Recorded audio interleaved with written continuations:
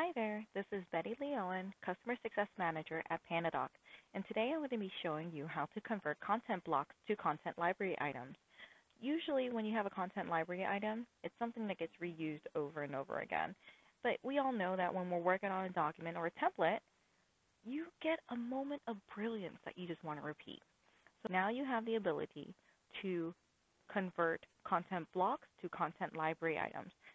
You can see here that I have three separate blocks. I'm going to click on the first one I would like to recreate. These three dots, add to content library. Make sure a new library item is selected. Click on next. Type in a new name for this. Hit enter. And you'll see, as soon as it is done processing, a confirmation message that it was successfully created right there. Now I'm going to click on the next block. Click on these dots again, add to content library. But this time I'm going to make it so that it's adding to an existing library item. Click on next, and I'm going to make sure I find the right one, which is roles and permissions.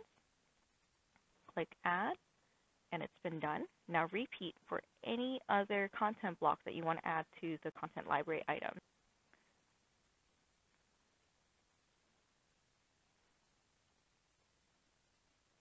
And it's done. To confirm this, I'm going to click on the content library, click on roles and permissions,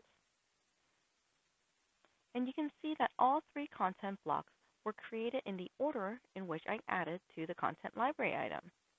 If you have any questions on how to use this feature or anything, please send us an email at support@pandadoc.com or click on the help button inside the app.